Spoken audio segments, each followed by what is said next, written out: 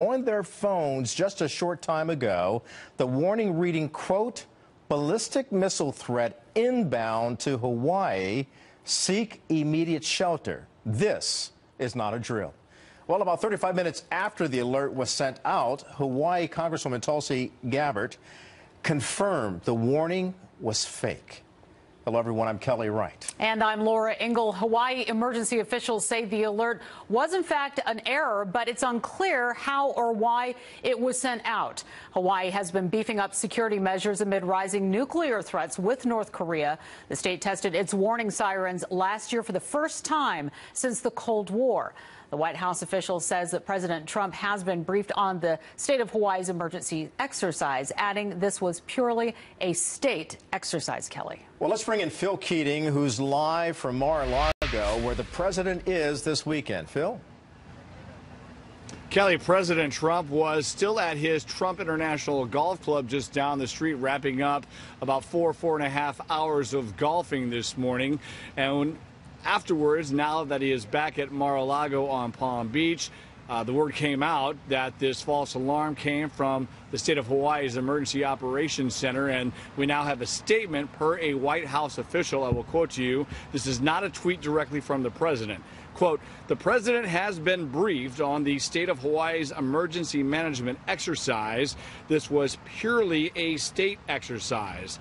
And the U.S. Pacific Commander, David Benham, out there in Hawaii, also released a statement saying no ballistic missile threat was there and that the earlier message was actually sent in error. 38 long minutes actually went by before the first alert went out to all Hawaiian residents that an incoming missile was detected. Take cover, take shelter. And then finally, 38 minutes later, the false alarm was announced. So for everybody on the islands of Hawaii, certainly a frantic and panic-filled 38 minutes. If the president does have any further statements today, of course, we'll bring it right to you. But the president and the White House seeming to emphasize that this was a state operation, not a federal operation, and that it all rests with Hawaii right now to remedy exactly how this false alarm emanated out in the first place. The president golfing today, as I mentioned, with U.S. Trade Ambassador Richard Lighthizer, and they reportedly spoke about China, trade, as well as NAFTA. Again, once the president returned in his motorcade back to Mar-a-Lago, that is when wind came out about this false alarm in Hawaii. And we just now, minutes ago, received the first comment from the White House. Basically, the president has been briefed. He's on it. The White House is on it. And an emphasis that this was not a federal emergency operation or exercise. This was a state of Hawaii one. Kelly? Yeah, and Phil, that would go in hand with what we're hearing from Hawaii. The governor of Hawaii also stating that he regrets that this was a false alarm, and he is looking into the matter, along with Congresswoman Tulsi Gabbard, as well as the senator representing Hawaii, and other representatives are all looking into what happened here and calling it out as being human error. And the military was quick to point out that this was a false alarm. So whatever happened on a state level, we're still waiting to hear some official word from the governor of the state. Yeah, clearly they're still investigating, and also equally clear, this is about as bad of a situation as you can have, not only in Hawaii, but also California, Oregon, Washington, and Alaska, all of the states that would be nearest to North Korea. Everybody's been basically on pins and needles at all 5 states' emergency operations center ever since Kim Jong-un really began ramping up his missile tests and threatening to eventually get something perhaps as close as Guam or perhaps to the U.S. mainland. So to send out what turns out to be a false alarm and really get many families and people on the islands in full panic mode that here comes everything we've been fearing for weeks, that it's a false alarm.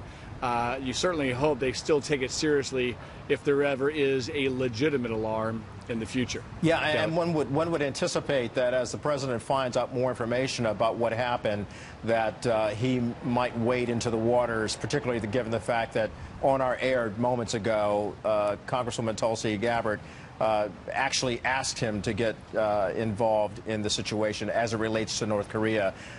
Be that as it may, we'll continue to follow the developments of what's happening in Hawaii, and we thank you for the updates from the Sunshine White House. Thank you. Let's have a little smile today. Thanks, okay, Phil. thanks, Kelly. All right. All right, and as we're all trying to get down to the bottom of exactly what happened, why it happened, we want to play you some sound that we have from the Hawaiian governor saying it was, in fact, a wrong button that was pushed. Listen. Good morning.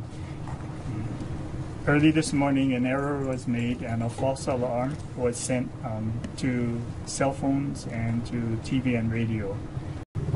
We investigated, and as soon as we became aware that it was an error, we took action to send the notification that it was a false alarm. This should not have happened. We are investigating the sequence of events that occurred. An error was made in emergency management, which allowed this false alarm to be sent. And that was the governor of Hawaii giving us a statement there. You can only imagine, what's happening with the person who hit that button. Let's go ahead and bring in Brian Yanis, who's been following this story for us. Hi, Brian. Hi, Laura. I think it's important that we kind of put this in perspective here. The Hawaii Emergency Management Agency has about a 30-slide presentation that's on their website, and it's called Emergency Preparedness. And in that, it goes details into what would happen if there were to be a nuclear attack on Hawaii from North Korea. If we pull up this slide, just to give people an idea, remember there were 38 minutes between when that message was sent and when it was a correction that was sent that it was a false alarm. But look, the launch to impact only takes 20 minutes from North Korea to Hawaii, and this is the process in which it's supposed to happen. If there were ever to be a launch, the U.S. Pacific Command in Hawaii sends a message to the state warning point, which is the Hawaii Emergency Preparedness. They then, in the first 5 minutes, are then, there's defenses that are sent, notifications are sent, and then between 5 and 10 minutes, the sirens go off, an emergency alert system goes off on the televisions and the radio and on the phone, and within 10 to 20 minutes of that launch, that is when folks are supposed to take action. And I think it's important here to realize just how little time people have in the event of something like this. So for 38 minutes to have gone by, given the fact that there's only really 10 to 15 minutes for people to actually build into this, for people to actually to respond to a ballistic missile, is scary to say the least. I think it's also important to reiterate and underscore the point that we've heard from representatives and senators from Hawaii who say that, look, they only have minutes to take action and that there are no designated blast or fallout shelters in Hawaii at all. There's no federal funding for them. And so when people are told to take action,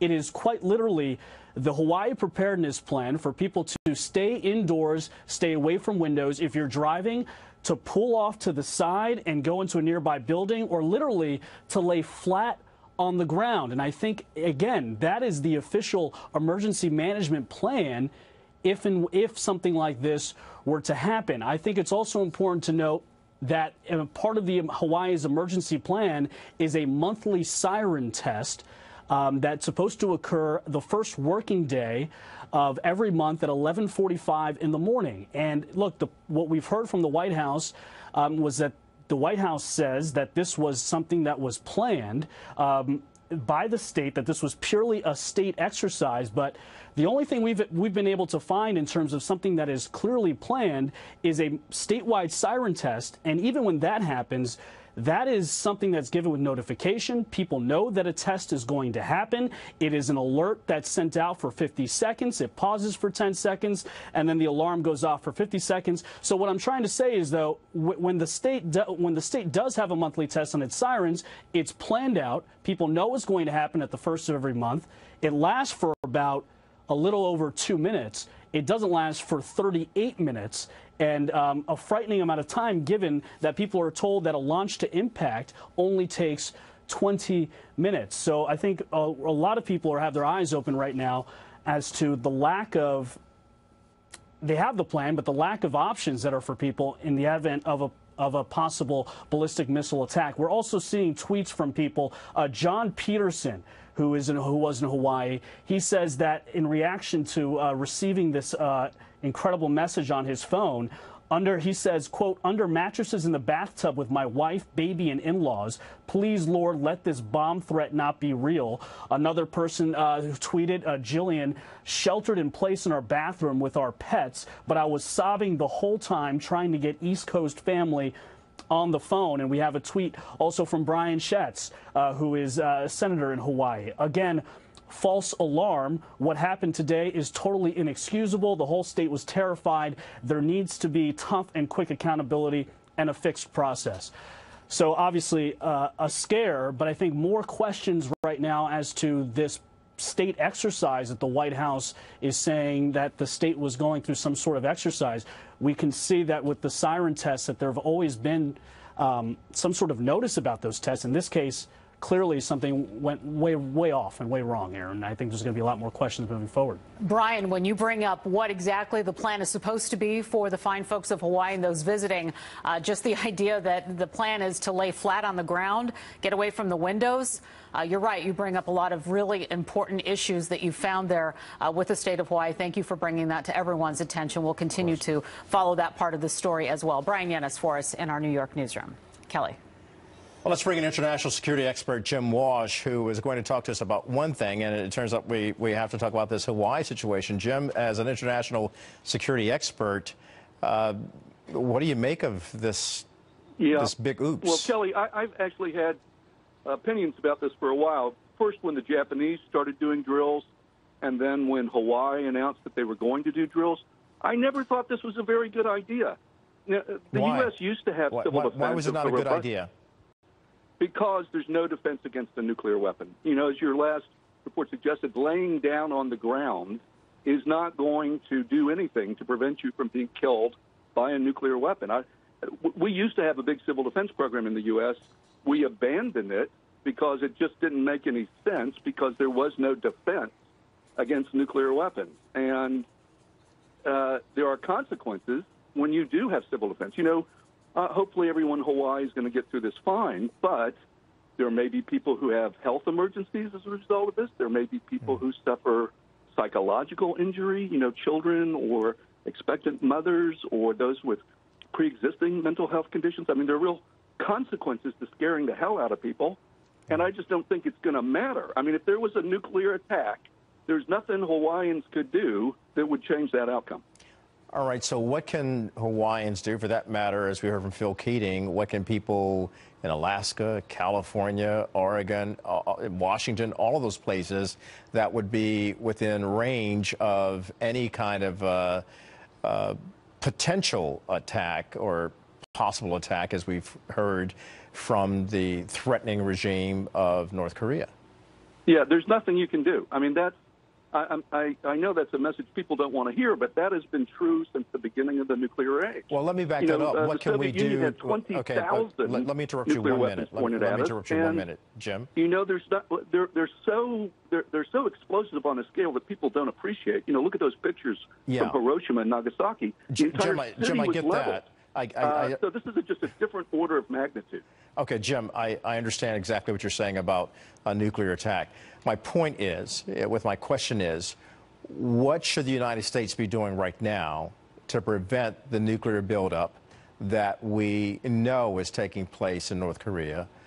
And that's the the point of my million-dollar question. You know, right now we're in a hopeful phase because things have paused because of the Olympics.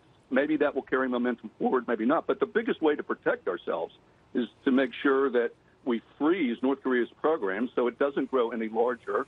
It's not, you know, and more accurate and sophisticated, and then begin a process of trying to put constraints and rolling it back. But job one is to pause and then freeze, and then try to put this on a different track. But one, you know, it's the lesson of the nuclear age that people find really, really hard to accept.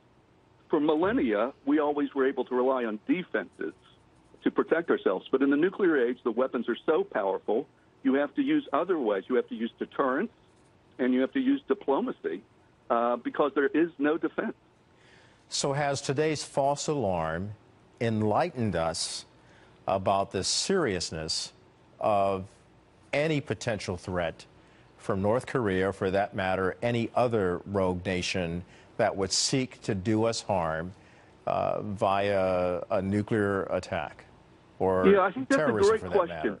And I hope more people, more journalists ask that question, because there should be a conversation about what this really means. And it's sort of, Kelly, indirectly and surprisingly, it ties to that other story over the weekend of the CDC canceling its course or its workshop on, how to prepare for a nuclear attack. That turned out to be controversial, and it's sort of all tied to the same subject. And I think we as Americans, since the end of the Cold War, we've sort of forgotten, and very few people left from Nagasaki and Hiroshima, we've sort of forgotten what the real meaning of nuclear weapons is and how fearful it can be. So I think that if there's any good that comes from this false alarm, it would be that we can begin to have a real discussion about that. All right, Jim, we'll end it there, and the discussion, no doubt, is going to continue. Jim Walsh, thank you. Thank you. And as we continue to follow this developing situation out of Hawaii, we will be talking with more lawmakers, with members of the military, with witnesses. Again, if you're just joining us, the people of Hawaii, those visiting Hawaii, received a false alarm on their phones today that an incoming missile was about to strike. To take cover, the original message, "This is not a drill." We have now learned that somebody hit a wrong button, as it is being called, and that alert went out to everyone's phones. That was not supposed to happen. But, of course, you can imagine the panic that ensued all over Hawaii. People are tweeting about what it was like. Real fear, real terror today in Hawaii as we try to get down to the bottom of exactly who hit that button, why it happened, how it could have happened. We will continue to follow this here on Fox News. Stay with us.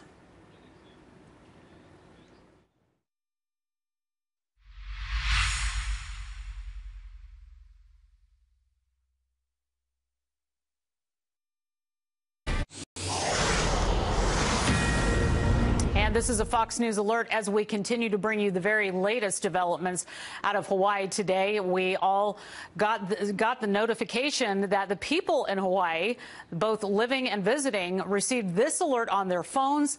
The emergency officials had sent out a ballistic missile alert. Went out accidentally. It was a mistake. It was an error. We want to bring in Peter Brooks with the Heritage Foundation, senior fellow and former Deputy Assistant Secretary of Defense, joining us on the phone, as we've been going over this as it all unfolds and trying to get down to the bottom of what happened, how it happened, and just thinking about the people on Hawaii right now who had to live through this. That alert goes out, and not until 35 minutes or so was it corrected, and they found out that it was a false alarm. So first, let me just ask you, sir, what your initial reaction was when you heard that this had gone down. Well, I guess the good news is that it was a false alarm, although the Hawaiians are going to have to dig into this and find out what happened, because this could have caused a tremendous amount of trouble. But the bad news is that there is a real threat. There is a threat from North Korean missiles, and it is certainly a possibility. I don't think it's imminent. But it is within the realm of possibilities and something we need to be concerned about. I'm also glad to hear that they are taking steps outside of this false alarm to be prepared in case, because places like Guam and Hawaii are within the threat ring of North Korean missiles, as is the United States now. There are big questions about their capabilities. They seem to be able to send a intercontinental ballistic missile to long ranges. There are questions about the warhead reliability, their accuracy, and the reliability of their missile force in general. But, there's a real threat out there right now. And, a lot of people are saying this is not only a wake-up call to the entire situation as a whole, but a wake-up call to the preparedness. And we're now hearing stories of people hiding in bathtubs, putting mattresses over their bodies. We're even getting one report that we're working to verify that people were starting to look at storm drains as a possibility to hide their children. They don't seem to have a huge plan, even on the state's own website of emergency preparedness. The idea is to lay flat on the ground and stay away from the window. So when you think about that, and you think about the reality that we're in right now with North Korea, you look at that and you think, okay, this is a wake-up call. What more needs to be done? What do you think? Right. Well, I think there will be a lot of lessons learned from this. Like I said, it's terribly concerning this happened. They got to make sure that their systems are not hackable, for instance. I mean, was this by an outside individual that sent out this alarm, or was it somebody inside the government and it was just a mistake? I mean, they're going to have to run this to ground and find out what the story is regarding that. And hopefully, and I'm sure they will take lessons learned. They'll do a good investigation of this and figure it out.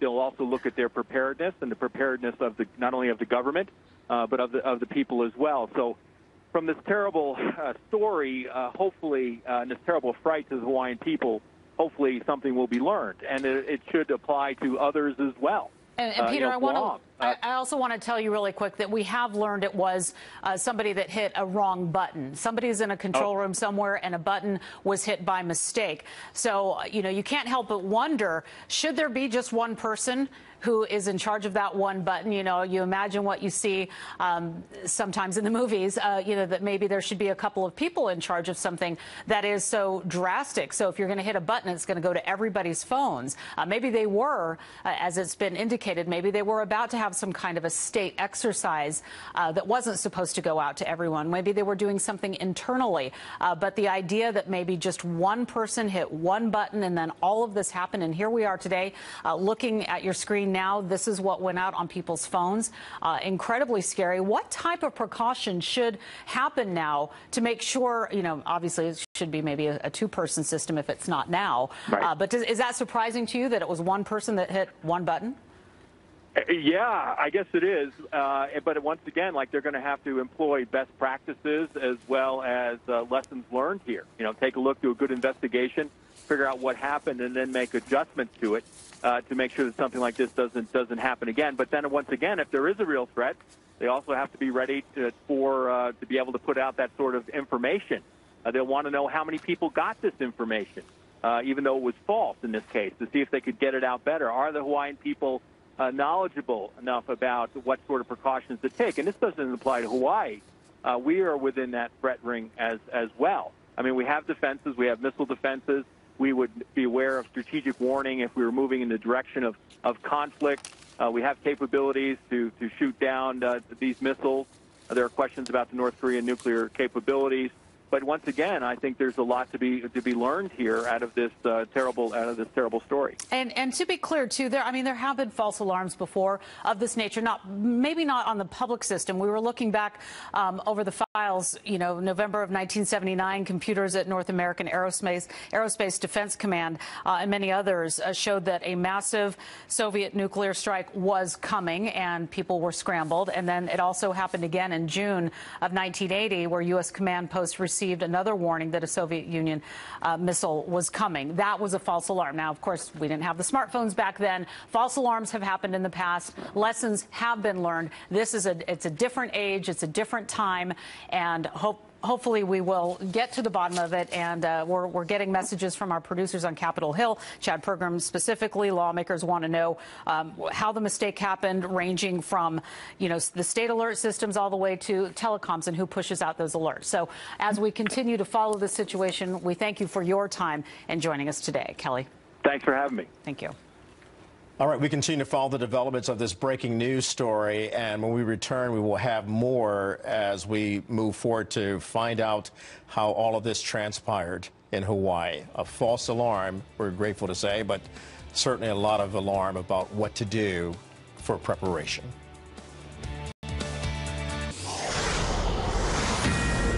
All right, we're going to go to Brian Yennis right now, who's been following this story for us today. And Brian, before you start your story, I just have to quote this from my dear friend Mike Leonow, who lives in Hawaii. And he says, I moved my family to Hawaii almost 6 years ago, just went through this crazy false warning. Now, the reason why I bring up Michael is that would be his response. Michael is an excellent film maker who survived Mount St. Helens, the eruption of that volcano many years ago. So Mike is a stalwart kind of guy protecting his family, but nevertheless, he acknowledges the fact that he just went through this crazy false alarm. I mean, this is something that you think about, you hear about when you're thinking about the North Korean threat as maybe a possibility, but there is nowhere else in this country other than Hawaii, really, that faces this real threat. And obviously today, an unfortunate reminder for so many on that island. We've even gotten more tweets. We'll actually bring up a tweet right now from Sydney Ember, who just tweeted, people were sheltering in the basement. People were crying and holding each other. It was actually scary for a few minutes. And I think we have to go back to the few minutes thing. It was 38 minutes between when that first message was sent out, that alert was sent out, and when the correction was sent out. The Hawaii Emergency Management Agency says it's going to take it takes 20 minutes from a launch potentially from North Korea to reach Hawaii, and people have less than 10 minutes to actually take action. This is actually from the Hawaii Emergency Management Agency. This is the plan if and when if a ballistic missile were to ever launch from, say, North Korea. The U.S. Pacific Command in Hawaii alerts the emergency management services in the state. Then in the first 5 minutes, it's all about the detection of the launch, whether or not we can stop that missile with our missile defenses, and then notifications to the state are brought up. If we can bring that up one more time, guys. And then after that, the sirens are brought up in the next 5 minutes. And then there's the emergency advisory alerts that people were getting on their phones and TVs. And then people have 10 minutes for individual action. Again, this is underscoring the point here about what the plan is in the case of something like this. Obviously, given the tensions with North Korea, a very real threat. And they're told that people have to either get inside, stay inside, and stay tuned. That is the plan for people in Hawaii. That is, there are no designated blast or fallout shelters in the state. People have 10 minutes to make a decision as to what to do.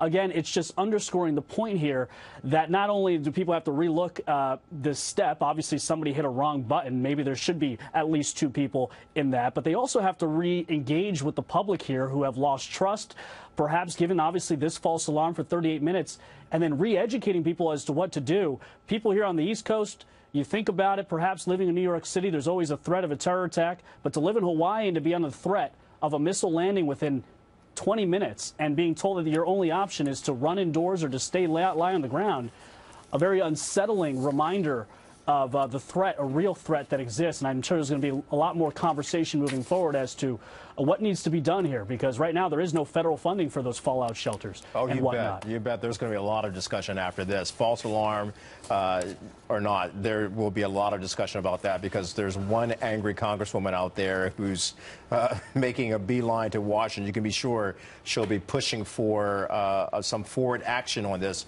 so that there's more of a pro-action. And it's really kind of bizarre, Brian. It was just a shift change.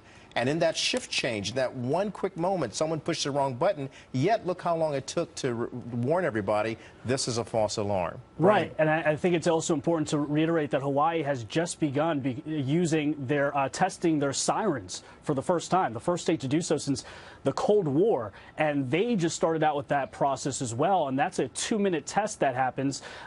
They're planning on doing this now at the start of every month at 11:45 in the morning. But again, this is all very new to people. I think many more people are going to be they're going to be interested in these tests moving forward. But again, there needs to be more double checks and rechecking of how this process is set, because it is a frightening proposition that people only have 10 minutes to react. And today, for many people, they thought it was the real thing, and 38 minutes went by with uncertainty. So, all right, tough. Brian Yennis, yeah. Thanks for the update. Of course. All right, Laura. And of course, some of those heartbreaking moments of people trying to reach their family on the mainland to call and, say something is about to happen.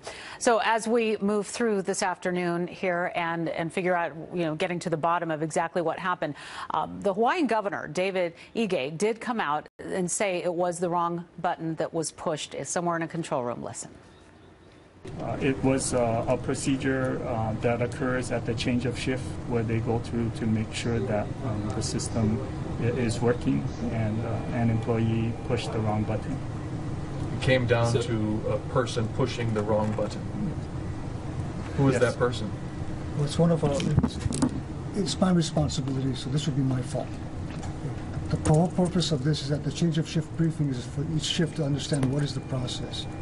We'll take action to prevent this from ever happening again by having more than one person there to do this, make this decision, or work on equipment changes.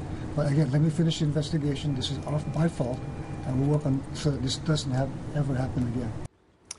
And there you have it. We are getting another player involved there, hearing that, taking responsibility, somebody there at the state level coming in and talking about exactly what happened. Let's bring in Jonathan Wachtel once again, our former communication director over at the U.S. mission to the UN, a friend of Fox News.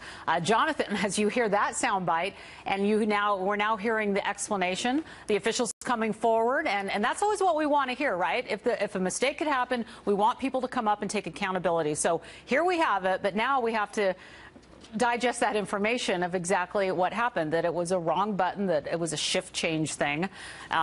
Your reaction to this latest news? Well, first of all, kudos to that gentleman who admitted fault here. I mean, that's obviously a very difficult thing to do given the circumstances. We'll see how this all shakes out and how he's affected by this. But obviously, he's trying to do the correct thing and trying to get at least to the the proof of what happened, what transpired here, so that people can analyze this and try to figure out how to avoid such a calamity in the future. And the word calamity is obviously a word that can mean many things. In this case, thank goodness, we have not had a catastrophe, and we can work within this system to try to fix this. The governor, also saying that, this is a state of Hawaii issue. This was not a federal government problem, also taking it on the chin, and obviously he'll be working very hard to try to fix this problem. Look, overall, this is a great wake-up call for all Americans. And it's a wake-up call that the Japanese have been dealing with ever since Kim Jong-un has ordered these intercontinental ballistic missile fires over Japan, and they've fallen into the Sea of Japan and scared the bejeebies out of poor fishermen out there trying to catch, whatever they are out there with their nets trying to go about their business, and worried that there's going to be a missile falling on their head. These are real problems, and it needs to be addressed, and there's a certain level of maturity that we have to have in our country in terms of preparedness anywhere within the United States. We grew up, Laura, in a time of the Cold War, and we remember those alarms that used to go off, and it was probably a helpless type of thing that we were trained to do as children, to go and hide under our desks or behind fences and walls and something like that. But there are real things that can happen that emergency management can guide our population into making sure that we have the safeguards to at least protect ourselves and to be able to respond if something should happen, if our infrastructure is affected, things that we can do as citizens to ensure that there's less chaos and we can cope with whatever has transpired. Right. And we probably all know somebody in our lives, I know that I do here in New York, that people that have go bags, people that have their plans in place, and some people look at them and say, you really need that go bag? Is that really going to help you? Are you going to be able to get out of New York City if something were to occur? But a plan is important. Those go bags, to many, are very important. And I want to go back to something that you said about those ballistic missiles going out over the ocean, because I want to bring up the fact that North Korea has conducted 3 tests of ballistic missiles capable of hitting Hawaii. This I know you know, but to go over the dates, July 4th of 2017, it flew 40 minutes, landed in the Sea of Japan. July 28th, 2017, flew 47 minutes, also landed in the Sea of Japan. And then on November 28th of last year, a ballistic missile was launched, went 53 minutes in the air, and it landed in the Pacific Ocean.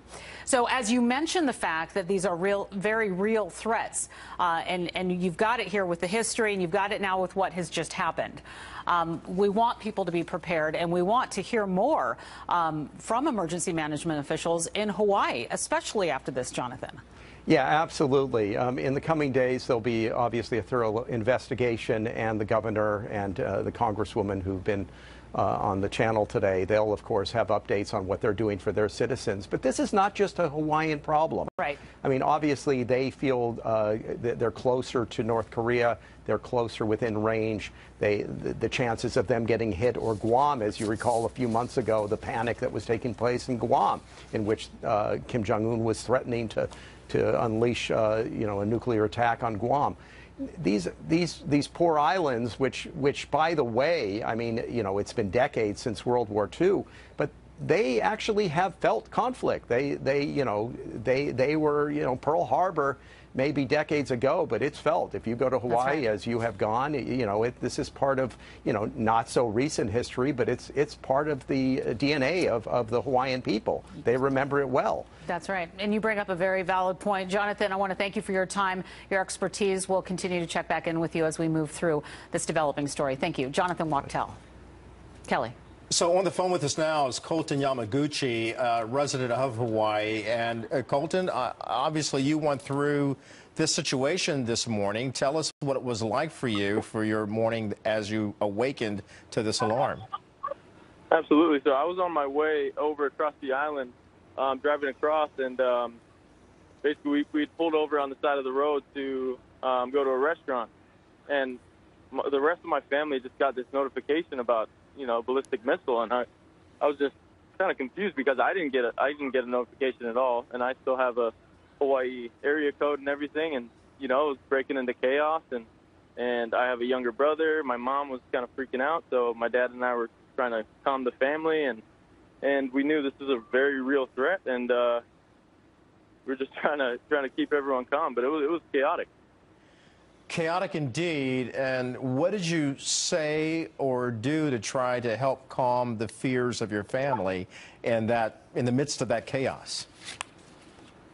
Well, I know that there was a military base within a mile from us, and I just tried to keep everything nice and orderly, and just assured them that, hey, at least we're together right now. Luckily, I didn't have any friends out in the ocean or anything. I didn't have any family out in the ocean. So the fact that we were all together and we were going to head to a shelter together was very calming, and I tried to talk towards those points. Colton, some people can be very cynical and callous in this life that we live, and they could be looking at this situation and say, it was just a false alarm, get over it. But I'd like you to express to them why it's more than just a false alarm for those who are living in Hawaii. Oh, it's absolutely more than a false alarm, and that's just because now it's more of a wake-up call. There's a lot of people that laugh at people that have plans and that have some sort of route to actually execute where they're going to go and take shelter, and those people that we're laughing are now, that we're just freaking out, they're now taking it a lot more seriously, and they're actually creating a plan themselves. So it's a really good wake-up call. Yeah, a wake-up call. Despite all of this. And I'm just curious to know the fact that it was a false alarm, that it was an accident, it was human error. What feelings do you have towards those who committed that error in particular? Well, the state has released a little statement on how it happened and how it was during a shift change when workers were swapping shifts and whatnot. And the fact that it could happen so easily is a little ridiculous to me. And I think the state definitely has to take some steps to prevent that from ever happening again. That type of stress and unnecessary stress is ridiculous. Yeah, and to your point, there was a gentleman there standing next to the governor. We didn't get his name, but I was very impressed with the fact that he took full responsibility and accountability for saying it's my mistake. I hate to say it, but that seems to be rare for government officials to come out and say, okay, it happened on my watch, it's my fault, and we will do everything we can to address this to ensure that it doesn't happen again. I think one has to give kudos to someone like that trying to be transparent with his citizens. Absolutely. You have to give a lot of respect toward that. And someone to take responsibility like that is uncommon. And, I just have a lot of respect for that move right there. Colton, your family now, what are you going to do for the rest of the day now that's a false alarm? You're trying to get back to normal. What does normal look like after something like this? Sure. So, like I said, I have my younger brother, and we were on the road. We were actually driving to a baseball tournament. So the tournament got delayed just a bit, but we're all here now. The game's going. People are trying to, keep it calm for the kids and whatnot, but our hearts are still beating a little bit. Beating a little bit, but hopefully you'll be yelling a little bit as you get underway with that tournament, and I hope your team wins. Colton Yamaguchi, thank you. Thanks for being a great American, man. All right, thank you. And as we watch the situation, listen to the situation. Unfold in Hawaii. Kelly, one thing that I want to bring up that I just got an email on, one resident, Alex Michaels, has texted somebody here on our staff saying not everyone got the first warning. The message, that message, including me, I only got the false alarm report. So is there a potential issue with the alarm system, the alert system in Alex general? talked to us earlier, as a matter of fact. Right. Yeah, that was good. Yeah, so, I mean, as we'll continue to follow this. Stay with us here on Fox News as we watch what's happening in Hawaii today.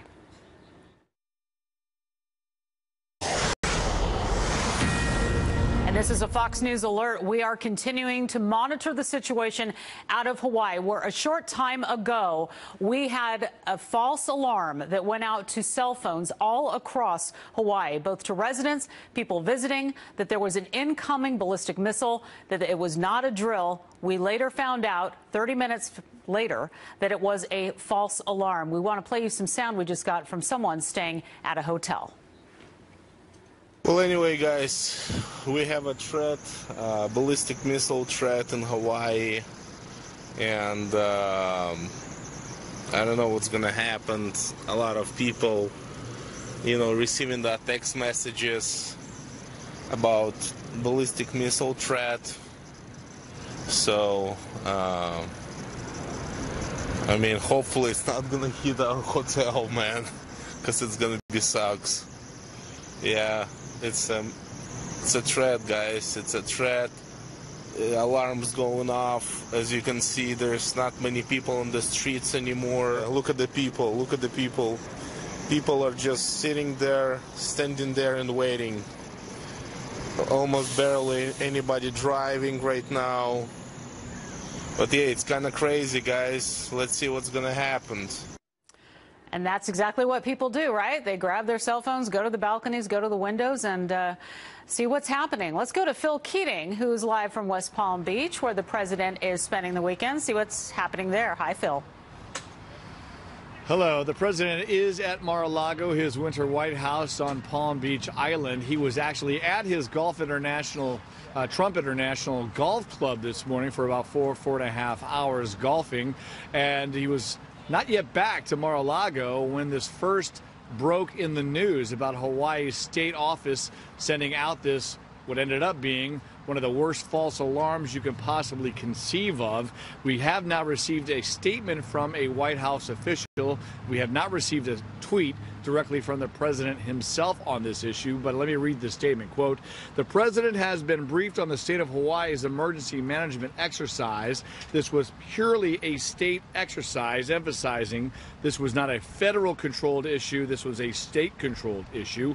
And the United States Pacific Command, that commander, David Benham, also sent out a statement this morning. U.S. PACOM has detected no ballistic missile threat to Hawaii. Earlier message was sent in error. The state of Hawaii will send out a correction message as soon as possible. By the way, that took about 20 to 38 minutes, 20 minutes by state, 38 minutes via the phone messages. And here's what the phone notification originally, 8:07 a.m. Hawaii time, went to all kinds of phones out there, cell phones. Quote, "Ballistic missile threat inbound to Hawaii. Seek immediate shelter. This is not a drill." Again, 20 minutes later, a false alarm statement was mailed out or sent out. However, the follow-up cell phone message, which is what pretty much most of the people in Hawaii are relying on when it comes to emergency management operations, warnings and alerts, they didn't get it for a full 38 minutes. So you can imagine that's 38 minutes of panic, perhaps terror, and certainly about just as much fear as you can imagine, being warned that potentially there's an intercontinental missile coming in with a nuclear-tipped warhead right towards your way. Not exactly the kind of false alarm anyone ever wants to send or receive. The governor of Hawaii also sent out a statement today, David Ige. Quote, "While I am thankful this morning's alert was a false alarm, the public must have confidence in our emergency alert system. I am working to get to the bottom of this so that we can prevent this type of error in the future." And according to the governor, this was simply human error during a shift change. One of the departing employees accidentally pressed the wrong button, and that led to this false alarm and really a major scare in Hawaii, which has really been on edge ever since North Korean Supreme Commander Kim Jong-un began really frequently testing his missiles and threatening the United States with not only tough talk, but also a lot of testing going on here. We also have this now in from the White House. The FCC is launching a full investigation into the false emergency alert that was sent to the residents of Hawaii. So the White House getting involved. Not the White House. Who is this from? Ajay Pai. Oh, he is with the Federal Communications Commission. My mistake. Federal Communications Commission also now investigating what exactly happened in Honolulu this morning and how that happened. And of course, the bottom line result that everybody wants is to make sure that no false alarm of this magnitude ever happens again. Back to you. All right, Phil Keating, thank you so much. And of course, you know, a lot of lawmakers also chiming in today, saying that they want answers as well of how this happened, ranging from how the state alert system is being run to how the telecoms are run, meaning who pushes that button, how it gets pushed out on those alerts. Phil Keating for us. Thank you so much. Kelly. All right, as we continue to follow the developments of this story, you might imagine what tourists go through because, let's face it, Hawaii is one of the premier tourist destinations. Everybody wants to go to Hawaii and spend a vacation time. Some people go there for weddings. It's a wedding destination. So you can imagine, as we saw from one person in the hotel there with his phone, with his cell phone, taking pictures of people below, some of them sitting outside after receiving this information about a threat that was coming to their area and to take cover. He went to the rooftop of the hotel to say, hey, I'm standing out here, not sure what's going on, but we've been told that we need to seek cover. Instead, he sought to tell the story, which a lot of us who are curious about things, we do that. And he shot some pictures and sent that back, and we were waiting for someone to talk to us from one of the hotels via phone, but we seem to have lost that communication. But we will tell you, for those of you who've been watching us for the past 2 hours, we came on at the top of the 2 o'clock hour with the breaking news story that people living in Hawaii had received the fright of their lifetime on their cell phones when they received an alert. And some of us who are on the East Coast or anywhere in the United States, when we receive alerts on our phone, it could be a weather alert, it could be a missing persons alert, but there's that ping that happens. So if you can imagine, it's about 8 o'clock in the morning, you're in your bed, you're enjoying a Saturday, and you get this alert that says a ballistic missile is headed for you. This is not a drill. Take cover, get shelter. And so about 38 minutes transpire, and you are responding, trying to do whatever you can to make sure your loved ones are protected. And then you get the news that it's a false alarm. And the military helped us out with this information, giving us information that it was a false alarm. And Lucas Tomlinson is one of our Pentagon producers and reporters. He joins us now from the Pentagon. And Lucas, we heard from you early on after this